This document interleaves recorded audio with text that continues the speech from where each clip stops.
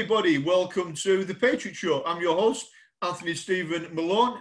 I am joined today with a very special guest, Rich Roberts, the bearded fisherman who's been helping veterans with PTSD.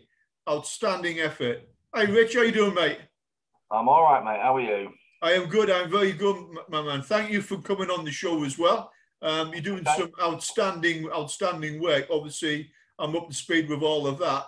Can you give my viewers at Patriot a bit of an overview about who you are and what you do? Well, we're the Bearded Fishermen. We're a mental health support and suicide prevention charity that's based in Gainsborough, but we work all over the UK. And we work with everyone from general public to veterans, basically just anyone that needs us at this present time. Right, mate. You do a lot. I know you do a lot of work, but can you explain to me, viewers, you do the fishing. How did all of that come about, and how did it come about that you were helping a lot of the military veterans? Well, yeah, I mean, fishing, myself and Mick that started the charity, we do a lot of fishing. We use it as a way of helping our mental health and, you know, keeping us going. And it's a good way to sit there and chat. We decided to start it after a lot of the guys along the lakes always chat to each other. And then we found out that one of the guys had taken his own life. Which kind of gutted a lot of us, and we thought, is there anything we can do to kind of help the guys? So originally it started out that we was just running a support group, and it was aimed at men with, you know, that, and aimed a lot of the fishing community, but it just grew and grew until, you know, we was getting calls from everybody, you know, men, women, children, civvies, vets. We got more into the vets when we had a volunteer that was an ex-vet himself. But now we deal with a lot of them.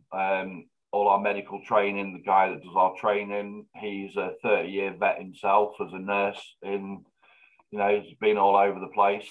So he passes people on to us as well. You know, so we've got involved with quite a lot of the vet groups and things as well, because everybody needs some help now and again. Exactly, mate. That's absolutely spot on. With you doing the fishing, do you personally find, and do the veterans find, that being when you're fishing in a nice, quiet and tranquil environment, does that help them? Oh yeah, definitely. You get a lot of time to, you know, sit and think, and it's peaceful, it's relaxing.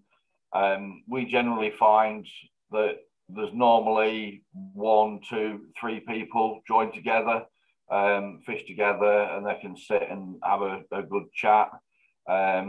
Most anglers that you'll find around one lake generally tend to go for a wander and start chatting to all the other guys that are around there.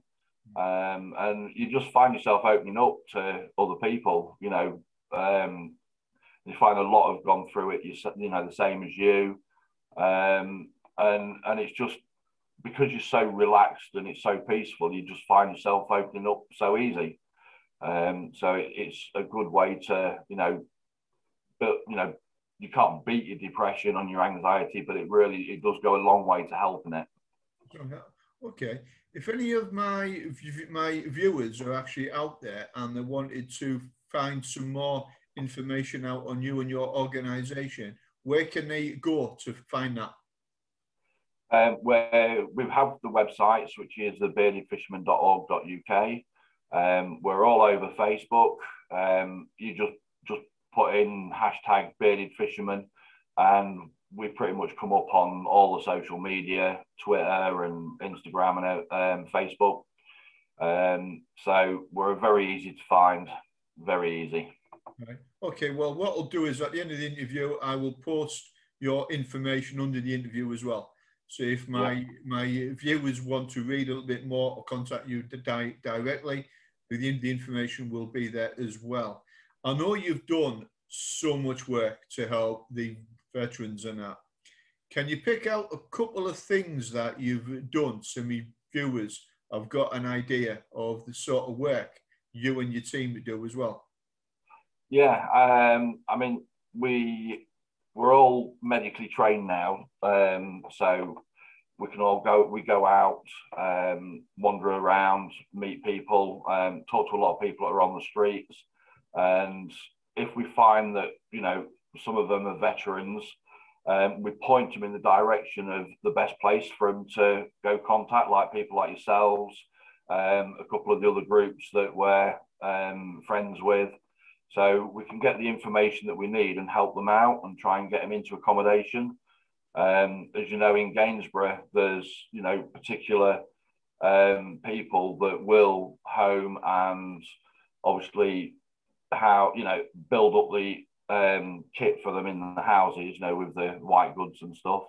And then people like yourselves that will help out with food and bits and pieces. So, there's always the help out there. It's just a case of needing to ask. Okay, if you've got a message to any veterans out there who are struggling, who are going through a hard time at the moment, what would that message be? Don't do it by yourself. There's plenty of people out. You could give us a ring on our numbers that Anthony will post up, and we can chat to you, and we can signpost you to other groups that have like-minded vets like yourselves. So don't do it alone. Exactly. The message to everyone out there, if you're battling, going through a hard time at the moment, a lot of us have been there, seen it, got the t-shirt, okay, ladies and gentlemen. It's not easy, but don't be by yourself. Pick up the dog and bone, like I always say. Speak to someone, speak to another vet. You don't have to be a military veteran. You could be a member of the emergency services. A lot of the guys out there have got PTSD and have seen a lot of things in their careers. You don't have to go through it alone. Speak to someone out there. A lot of us have been through it. We've been there where you actually are. The other thing is, do not stay cooped up in your house or your flat, okay? Get your trainers on, get your boots on, get your jacket on. Go for a walk in the countryside. Go for a walk in a park. Get yourself out. Get some fresh air. Get a little bit of exercise. You'll feel a lot better in yourself on that one. Rick, would you like to add anything to that? No, it's definitely great advice. It's one of the best things you can do, and reach out to people. Don't be alone. I think what you're doing with your team, getting a lot of the veterans out there and doing the fishing and things like that as well, outdoors, it's a massive benefit to a lot of the veterans and to your team as well. What other massive benefits have you realized by getting everyone together in little groupings, getting them outside and that? The handy thing about that is when you're outside, I mean, obviously the fresh air is brilliant for you, opens your mind up, clears everything out. And when you start building up a little group, it also gives you somebody else that you can sit and talk to. So when you're not at the side of the lake, or when you're not wandering around on your own, you know full well that you have got phone numbers. You can just pick your phone up and ring and chat to people for half an hour. And just that half an hour can really make a big difference to how the rest of your day goes. Exactly. Get yourself in a little group, in one or two people, two or three people, and having a chat. It really helps as well, especially in the environments and that. I know you're doing the fishing in Gainsborough. There's other organisations who are doing it across England. Phoenix Heroes, they're down in Colchester. They're doing it there as well. Yeah. So they're easy to contact. Have a look on the internet. There's a lot of good little charities out there and groups that are doing some incredible work for the veterans. They're not hard to find. If anyone gets stuck in trying to find somebody, send me a private message. I'll put you in touch with wherever you are in the country. I'll find someone as well. Rick, what are your plans for your little group? Because your group and your idea has exponentially expanded. I know you've got new officers and that, and your team's expanding as well. What is your motivation? What is your drive at the moment? Drive at the minute is to get out there and help as many people as we can. Like I say, we're expanding. We've got the 2 rooms now for the call centre, 14 lines in total through the day, 4 now at night. So we get covered overnight as well. We've got teams that are going to start going out and I would say patrolling, but basically just going out for a walk at night, seeing if they come across anybody, sit and have a chat to them and see how they're doing. And then we've also got our response team, which are all medically trained. So if anyone is in crisis and they need help urgently, if they're within the area that we're in, we can get to them quick. If they're in an area that we aren't in, we know of other places that can get to them quick as well, like in Nottingham. So, you know, and it's just to be there for people. Okay. You're setting up as well your radio station. You're getting everything together for that as well. You weren't going to talk about that. Can you tell me a little bit about how that started, where it is now, and where you want it to go? We decided to do the radio station because it's a way of people being able to listen. I mean, we've got different guys that come in and play different sorts of music. It's a way of advertising other charities and other groups that are out there available. They just have to send the information in to us and our guys will read it out. It's all based online, but you can get it on Android app and on Alexa as well. So we're just building that up at the minute, just because it's online, anyone in the country can listen to it. So we can just let people know what groups are out there, as well as listen to some decent music. Yeah, you're going to be doing the music by veterans. Obviously, we're going to be helping you with that. What other subjects are you wanting this to be like a call-in where people can ring in, ask questions, have guests on your show? What sort of thing are you wanting to achieve? Yeah, all of them. We've got the facilities for calling. I mean, our radio manager guy is just building it all up at the minute.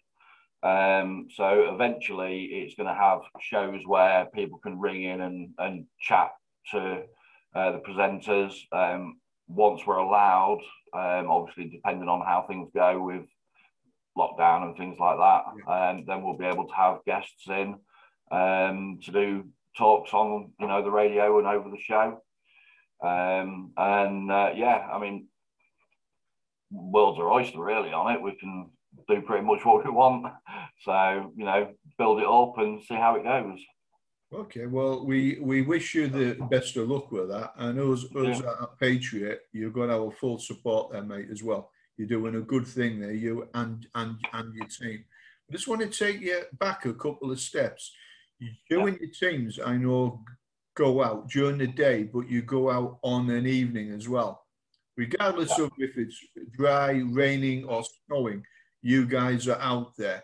What sort of response have you had from meeting people?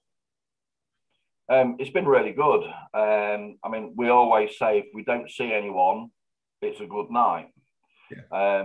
But a lot of the places we go, you do tend to find people, you know, on late night walks, just out clearing the head, and you just sit and have a chat to them. We've been lucky so far that we haven't found anybody in crisis, which we always put down as a plus. Yeah. But you know, there is quite a few people. It's surprising how many people go for midnight walks at the minute. I think whether it's anything to do with COVID or not, they'll probably find it's a lot more relaxing and safer for them to wander about at night, taking the dog for a walk and things like that. So we come across quite a few people, you know, and we sit and chat to them. If we do come across anyone that, you know, is in crisis and they need some help, then we have the police force and the ambulance service at hand, just a phone call away if we need them. So, but hopefully, you know, a good night is when we don't find anybody. Exactly. But it is nice to actually know that there's organizations out there that are going about talking to people, and if boys and girls are going through a hard time, you're always on the end of the phone in your little operations room as well. And you've got teams that can go out at very short notice as well, which is, I know it takes a lot of organization, but well done on that. And I know it's been a lot of work. A lot of people will just see you guys going out. They don't realize how much administration is involved in getting everything set up behind the scenes. But you've done that. You've got it set up, and you've done a sterling job on that as well. I'm not going to keep you because I know you've got a lot on your plate at the moment. Thank you so much for coming on to this show as well. Can you hold the line for a couple of minutes? I'm going to close the interview down, then we can have a chat off camera.